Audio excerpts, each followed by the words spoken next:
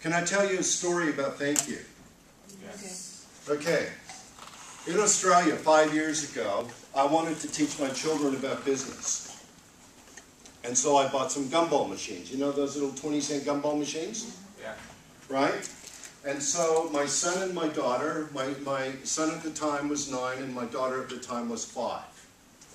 And what we did is we bought the gumball machines in the family name, and they had to run the machines. We had 500.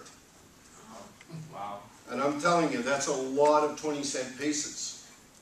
I'll never forget this. My daughter, who's 5 years old, is cleaning the machine, because we make them do it. We make them run a business, and all the ins and outs of that business. And she's sitting there watching and cleaning the machine, like she does, and she watches another little girl put 20 cents in the machine and get a gumball.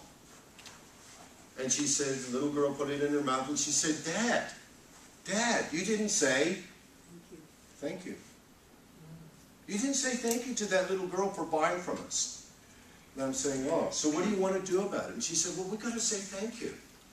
So I said, what are we going to do? In today's world of technology, what could we do? Put a little chip in there that just talks to them. Well, we could do that, but that's expensive. Right? So I said to her, I'll tell you what, why don't we buy a laminating machine? And why don't you go on the computer and do a thing called thank you?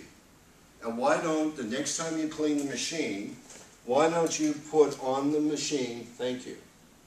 Why don't you just put thank you on the machine and see what happens? I wanted to do it because that's a business decision that she was about to make, right? So we did it. Here's the thing that I'm going to tell everybody in the room.